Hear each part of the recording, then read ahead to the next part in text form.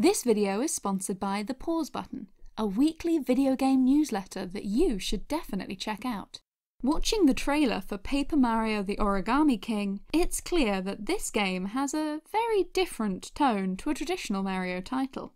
Princess Peach has been possessed by some kind of terrifying origami force, transforming into an origami monster. She casts Mario into a pit, and it seems that the challenge this time is not just rescuing the princess, but fighting to avoid losing your very soul.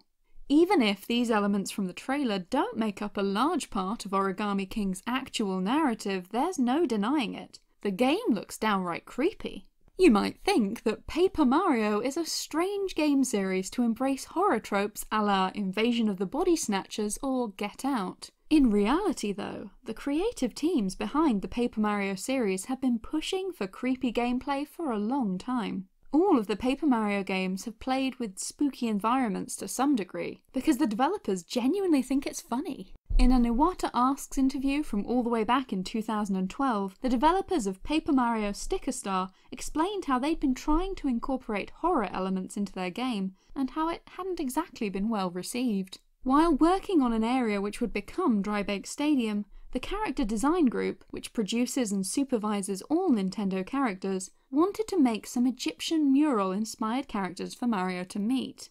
This led to the creation of Mural Koopas, Mural Goombas, and Mural Toads, which all have exaggerated long limbs, a little like real humans. They fall squarely into the uncanny valley, which the team felt was part of the joke. When they showed them to other people, the response was, "Gross!" At first, the team was pleased, as this had been the response they'd been hoping for, but then they realised that, no, people weren't enjoying this. The designs were creepy and off-putting. So the team experimented with a lot of different designs, but nothing felt right. They really wanted to go the creepy horror route, it just felt funniest. In the end, they decided to try and get their original designs approved by showing them to Shigeru Miyamoto. When they showed him one of the designs, Shigeru thought it was very funny. He even said, "Why don't you make it even more disgusting?"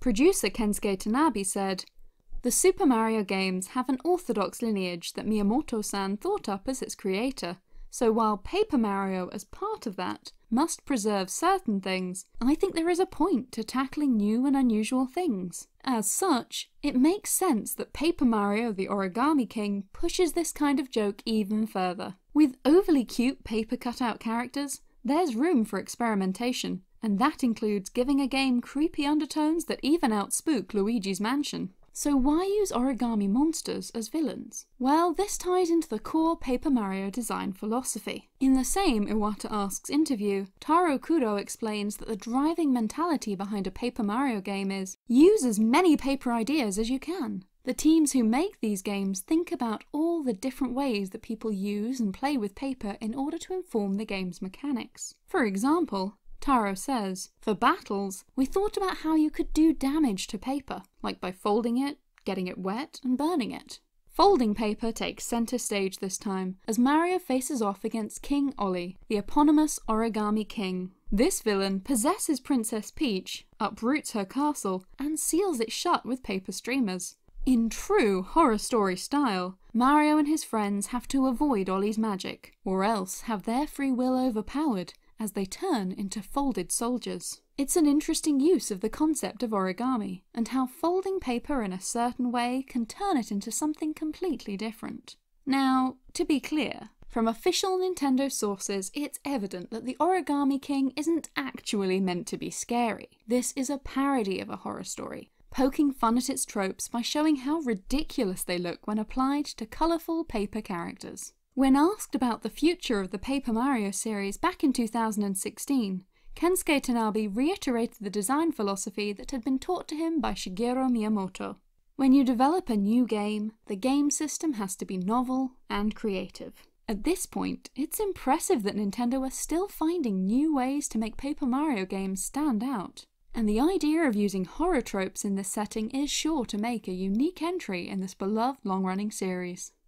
Before you go, we wanted to talk briefly about this video's sponsor. If you enjoy our videos, you probably like learning about the ins and outs of the gaming industry. The Pause Button is a weekly newsletter covering game news, reviews, and analysis. It's completely free to sign up, and it provides a lot of fascinating content covering exciting developments and trends within games culture. In addition to the free service, there's also a paid subscription service that provides access to even more content. These include critical analysis of the popular games, essays on game design, and discussions on upcoming industry trends that might impact the kinds of games that enjoy popularity in the near future. One of the editors of the Pause Button, Max, is a fan of the channel and reached out to us asking to sponsor a video. This is exactly the kind of service we love, so we were more than happy to share this with you. Head to www.pausebutton.news to sign up for free, and if you're interested in their paid service, there's a link in the description to get 40% off your first 12-month subscription.